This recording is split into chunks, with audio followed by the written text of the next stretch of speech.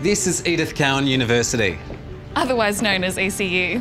It's the home of tomorrow's presenters, reporters, broadcasters and producers. And that's us. We are the third year ECU broadcasting students. We've been given a mission to find Perth's hidden gems. The things our great city has to offer that you may not have known about. But you're about to find out.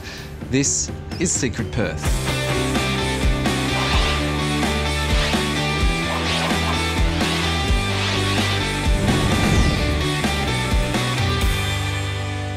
I'm here in Walpole, a town southwest of Western Australia, about to join local storyteller Gary Muir on his Wow Wilderness Eco Cruises into the heart of the Walpole and Nornalup Inlet Marine Park.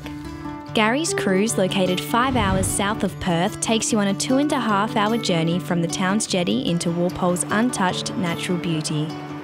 One of the things that Walpole's always known about is being the belly button of the world. You know, there's the North Pole, there's the South Pole, but who's in the middle? Walpole! Gary's not your regular tour guide, as he is the epitome of energy.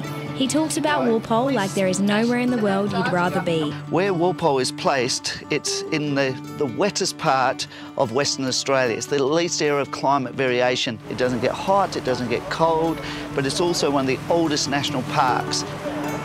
The cruise has been running this route for 107 years, but there is nothing old about the experience. With his quirky stories and enthusiastic nature, Gary has you in the palm of his hands for the whole journey. The cruise takes you through some of the most charming locations the marine park has to offer. One of the things that makes Walpole unique in its waterways, there's 3 rivers. There's the Walpole River, there's the Franklin River, there's the Deep River. They all converge together and have a secret access out to the Southern Ocean. As we dock for morning tea, Gary transports us to a time 7,000 years ago when the Indigenous Australians walked through what was once all trees. If you came here 18,000 years ago, you still had 41 kilometres to get to the beach. That's how much the sea rose. He speaks about nature and animals like they have been friends for years. It's as if Gary has nature's switch and the sea life responds to his storytelling. Even the dolphins and friendly pelican turn up to put on a show for us. His name's BB. He's got a little bend in the top of his beak. In the 43 pelicans, this is his favourite spot. I love Gary and his tours, so it's absolutely great what's doing. He's a great ambassador for Walpole.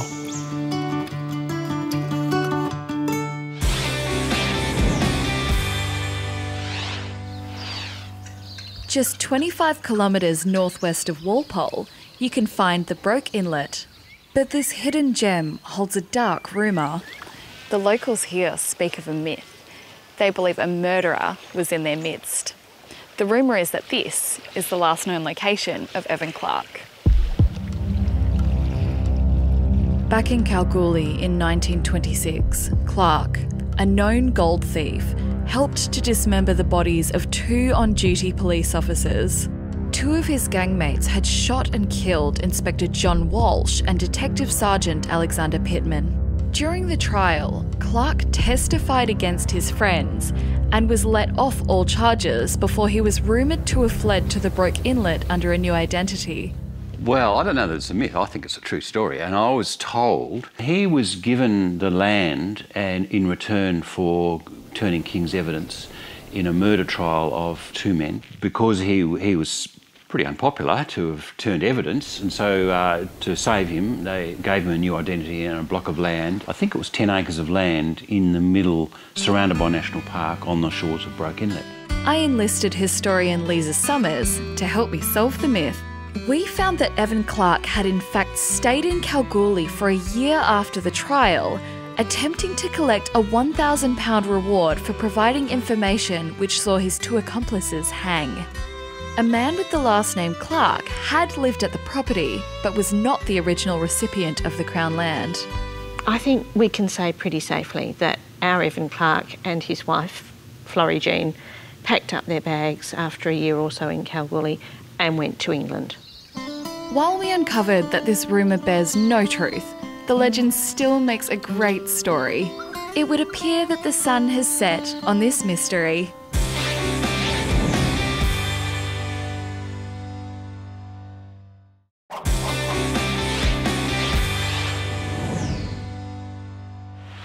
It's no secret that WA is a pet-loving state. With beautiful dog beaches like this one, it's hard not to be. But what you might not know is just how far the pet industry has gone to keep your four-legged friends happy. From beaches to rivers, dogs in Perth live the life. Over the past year, the pet industry has evolved rapidly. The Mr. Whippy for dogs is a treat truck which travels to them and delivers nutritious treats from the owner himself, a 93-kiloed Saint Bernard. I've had the business 6 years and the treat truck launched last October. We go all over Perth, all as healthy as possible for the dogs, made with human-grade ingredients. If your dog isn't into takeout and prefers to sit at the table, there are now even cafes designed especially for dogs. There are dog cafes around in Perth, but at the scale of 5,000 square metre, I think it is the first of its kind. We realised that there is a need for a space where family can gather and create beautiful memories. But it's not just dogs having all the fun. Late last year, a cat cafe opened in Subiaco. A bunch of ideas sort of clicked together. A, we can help our cats. B, we can run a social enterprise rather than waiting for donations. We just run a business and use the profits for good. And C, we don't have to be stuck in an office all day in architecture. We run like a normal cafe, but instead of using the profit that we make from that business for ourselves, we give it back to Cat Haven. For those who can't bear to leave your little lads behind while working, doggy daycares have started springing up all over Perth to keep tails wagging 9 to 5. We play rope, we play bears, we play teddies, we play outside. We have a lot of outdoor entertainment for the dogs. I don't know how, but I just end up with people's dogs. So there you have it. We've done the digging for you, and now all you have to do is go catch.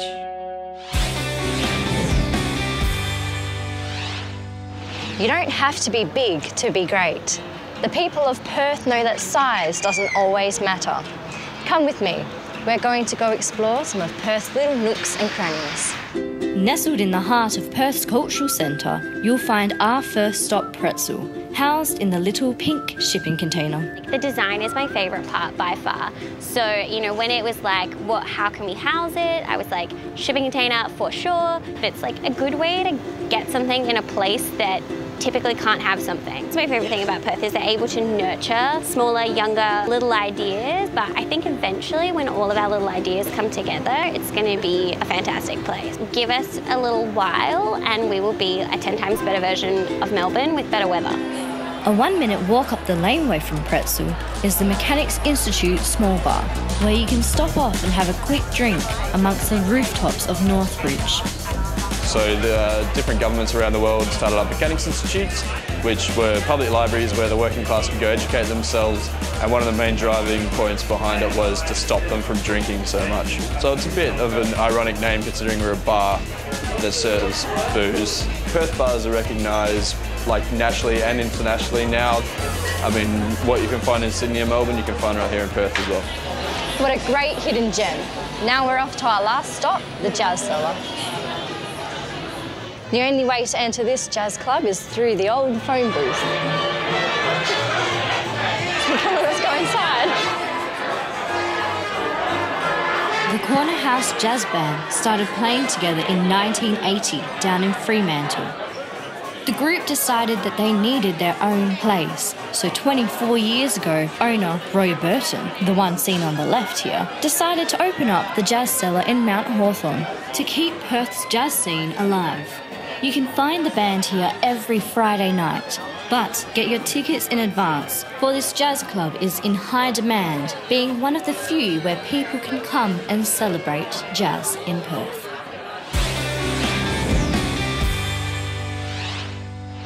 Eye-catching, soulful and rich in tradition. These are the works of Peter Farmer. You can find them all over the metropolitan area, from the new Fiona Stanley Hospital to Mandurah and the Swan Valley.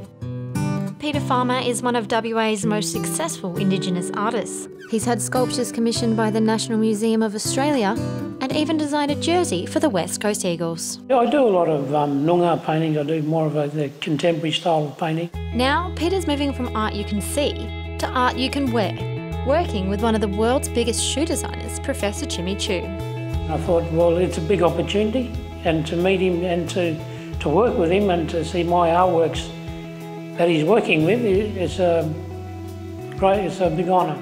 His was very unique, very creative, very original.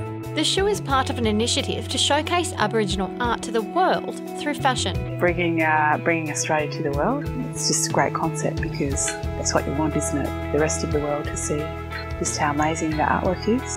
Artwork that he chose is my Aboriginal totem, so that's passed down through my family, and it's something that symbolises your culture. And yeah, I'm very proud to put that out into the wider community so other people can enjoy it. Peter's first step into the world of fashion began late last year when he teamed up with Catherine Birch and Sandra Revesz to create a resort wear line using digital prints of his art. When I met Catherine, the door opened for me to work in the fashion industry, and I'm really pushing myself to see where I can go. The shoe is just the beginning of Peter's journey into the fashion industry. He's now collaborating with local designer Alchemy to create a printed couture gown. It's exciting to work with someone that's on the same wavelength and quite passionate about what he does as well. Art is not just a hobby for Peter Farmer, it is a family tradition. We're taught from our elders that we can teach to our younger generation so they can teach it to their younger generation.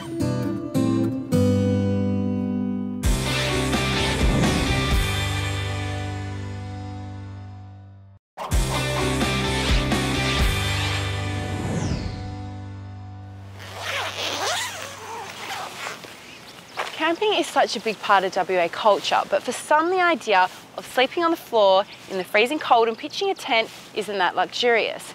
If you want something a bit more secretive and high class, follow me. The days of traditional camping could be over as glamour camping, also known as glamping, has hit Western Australia. Companies such as Glamping Co, Wild Goose Glamping and Soul Glamping are changing roughing it to a 5-star experience. Pitching a tent or sleeping on the floor just isn't for everyone. It's going to be a lot easier saying goodbye to your old tents and hello to your custom bell tents, which will come set up and styled.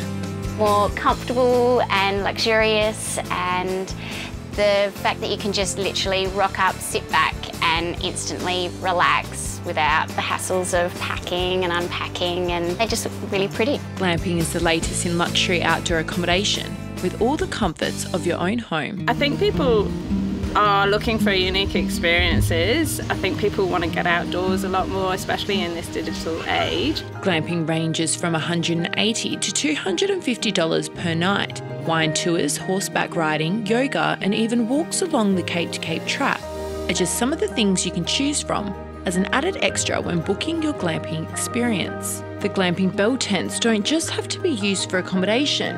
Other purposes include private functions, weddings, picnics, and even proposals. With our 5-star accommodation, you can pick a location anywhere in Western Australia. We'll set up for you, you enjoy the dream, and you leave hassle-free.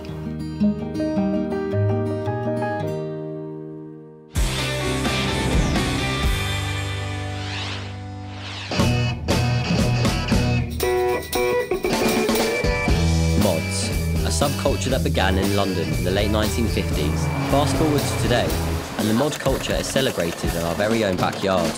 It's a good feeling, you know, to have so many people all with the same interest.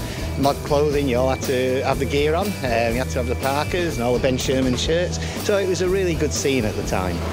The In-Crowd Scooter Club are just one of several mod groups in Perth, and are often spotted going on scooter rallies down Perth's very own coastline. The group consists of middle-aged British expats who are all reliving their youth by investing in scooters and getting together for annual meetups. I think with most of us, where there's a gap where we had families and did other things, and now there's a lot of us of our age group that are reliving our youth, if you like, that we've come together. We used to have scooters, now we've got scooters again, so we're reliving the youth, reborn mods. Yeah. John Guyver emigrated to Perth in 1968 and has been a mod since his teenage days, when it was at its peak during the 1960s. Despite moving the other side of the world, John's love of scooters has always remained. I bought mine in 1964, my first scooter, a Lambretta. So I've always had Lambrettas, this is my third one. It's just brilliant to be back on a scooter again. When I'm riding it, I feel like I'm 16 again. From the housing estates of Great Britain to the suburbs of Western Australia, the mod scene still lives on, through groups like the In-Crowd Scooter Club. But the question will always remain, do you choose Vespa or Lambretta. You were one of two. You were either a Lambretta person or a Vespa person, and I think it's still the same. I've pushed the Lambretta more than the Vespa.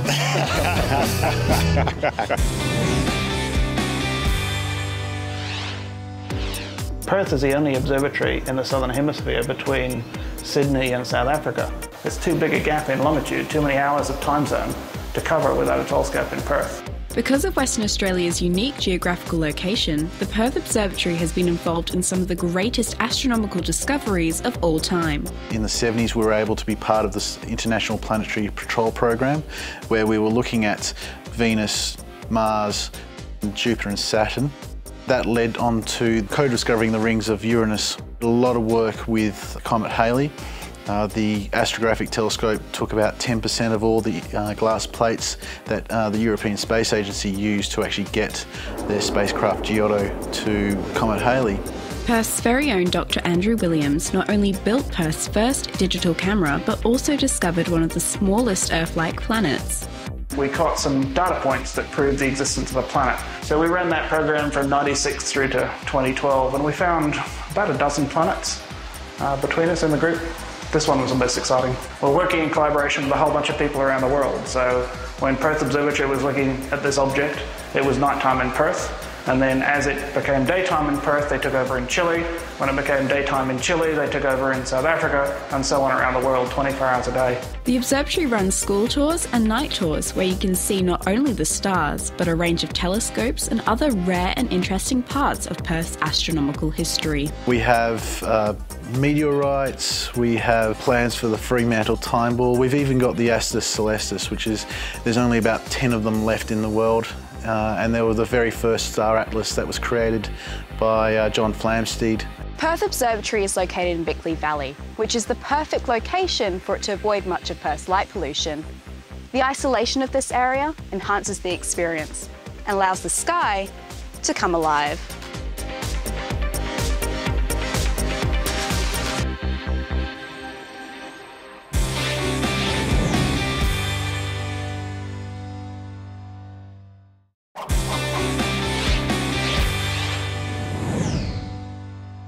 From city laneways filled with urban art to gallery cafes in the heart of Fremantle, cafe culture is about more than just good coffee.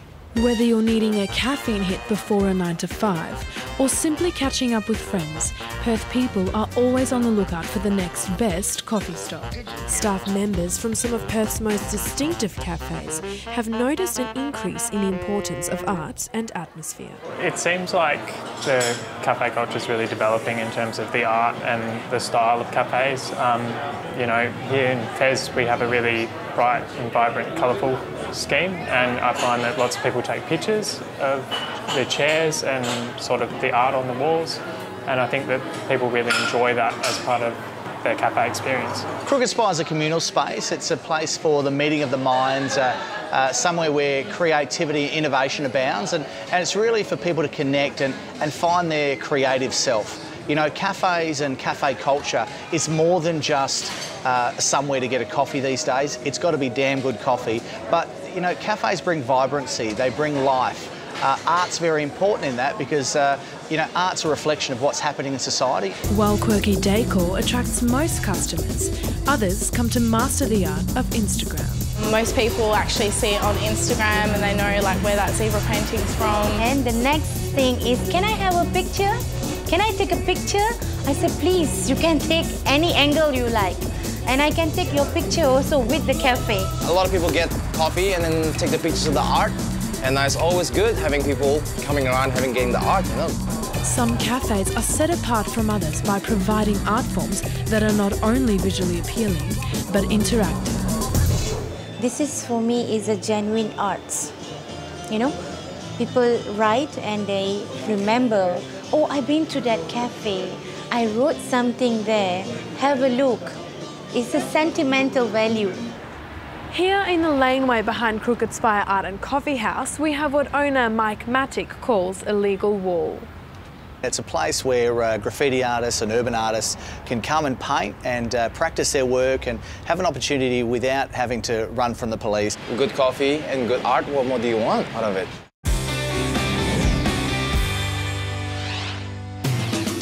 It's no secret that Perth has a thriving street art scene, but I'm going to take you to each corner of Perth to show you that it's not just the city centre that's had a vibrant makeover. Quirky characters hide in the back streets of Claremont, begging to be discovered. Form's public project has had a big part to play in the murals painted around the shopping precinct, and their appearance has been well received by locals and visitors. You wouldn't believe it, but when we originally started working on the public program, we thought it would be the younger generation that would come out and really support what we were doing. And while they certainly did, particularly on social media, the older generation came out just as much. So we've had people from all walks of life, all ages and different cultures come out and really enjoy the project. Form believes that art is integral to community wellbeing. One of the key aims of the public initiative was to bring people out into communal spaces to enjoy and experience different types of art. While you catch some waves, you'll find colourful artworks along the gorgeous north coastline of Perth, with murals by David Ledger at Sorrento Beach and a mock island at Marmion Marine Park. Further south in Baldivis, art has begun to pop up around the shopping centre and surrounds, including works by internationally acclaimed Perth artist Stormy Mills. Up in Kalamunda, I'm meeting with an artist who loves brightening up the back streets of Perth. The reason why I love street art, it's a quick way of changing a place quite dramatically. It can add colour, it can add interest in something that was maybe underutilised or wasn't particularly interesting in the past. Melski creates some of her murals with a style that encourages the whole community to get involved. I do a lot of paint by numbers murals. A lot of my community art is doing the outlines onto a wall and then having a day or an event where everyone can come down and be a part of filling in that colour. It's a great way of getting people involved in creating a mural that will stay in their area for years to come. Go and check out some of these unlikely public galleries. You never know what might be around the next corner.